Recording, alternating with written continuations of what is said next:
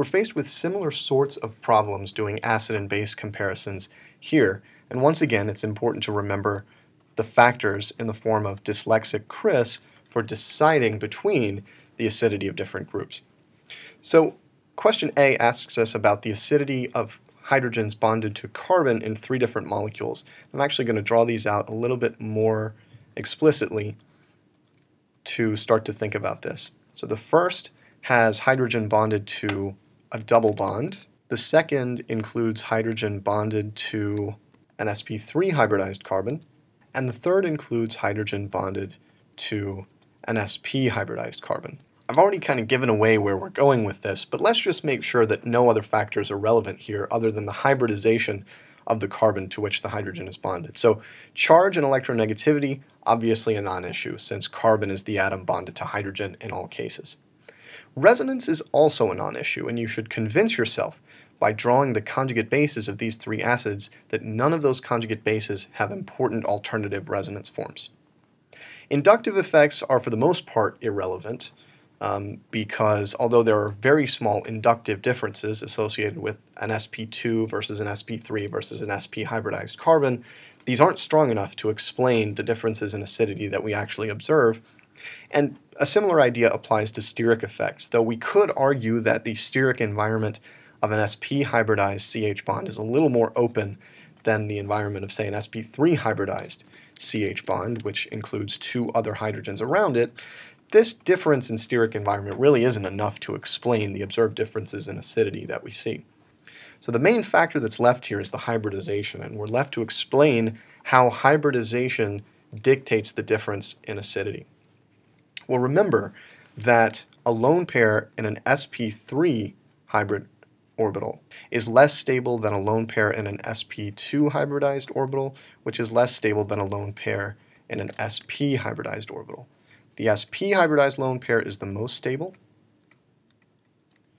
while the sp3 hybridized lone pair is the least stable. And the reasons for this have to do with the %p character of the hybrids and the fact that p orbitals are higher in energy and less stable than s atomic orbitals. Using this idea then, the lone pair that would result from loss of the proton in the alkyne, something like this, would be the most stable.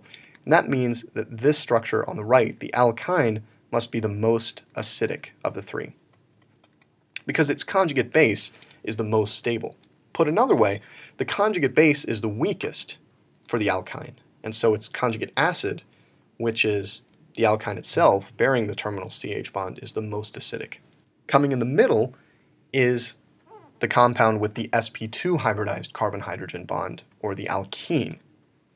The stability of the alkenyl lone pair is intermediate between that of an sp and an sp3 hybridized lone pair. So that comes in the middle, and the least acidic is the alkane CH bond.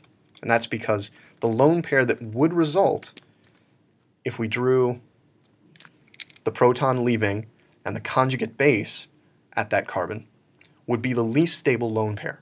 To put it in terms of conjugate acid and conjugate base strength, the conjugate base would be the most reactive, the strongest, and so the conjugate acid is the weakest acid, and the alkane is the least acidic of the 3.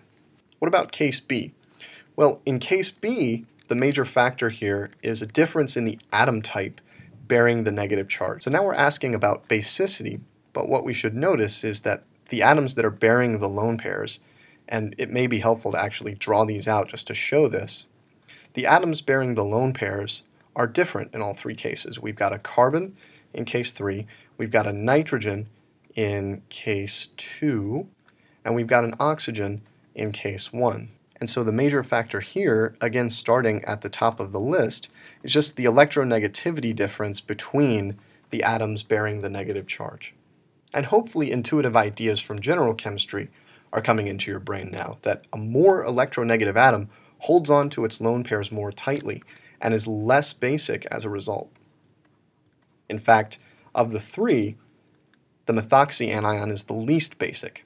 On the other hand, an atom that's less electronegative, like carbon, is more likely to give up its lone pair, and thus this is the most basic, and nitrogen, which is intermediate in electronegativity between carbon and oxygen, comes in the middle.